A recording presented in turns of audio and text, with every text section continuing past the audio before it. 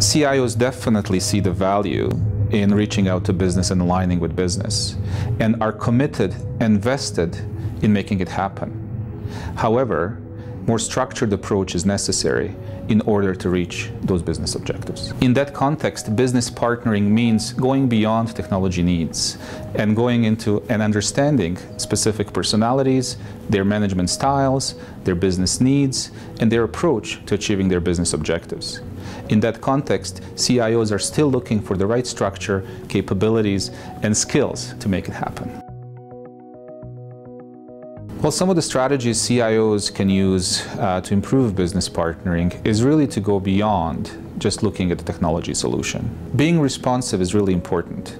However, CIOs need to make sure that they bring forth technology solutions that not only deliver on fundamental business requirements, but are helping take business further, enable business, and optimize business in the same way, driving the new levels of business value.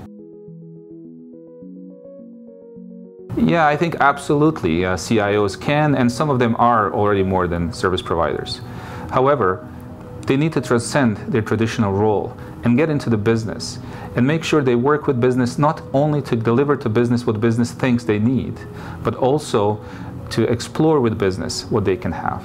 To be able to deliver more than just service provider role, CIOs will need teams that have different capabilities and skills. They will need people that are service-focused, people that understand the importance of setting and exceeding client expectations, and people that are really deep in technology that will work effectively with business to translate technology's complexities of today into business solutions of tomorrow.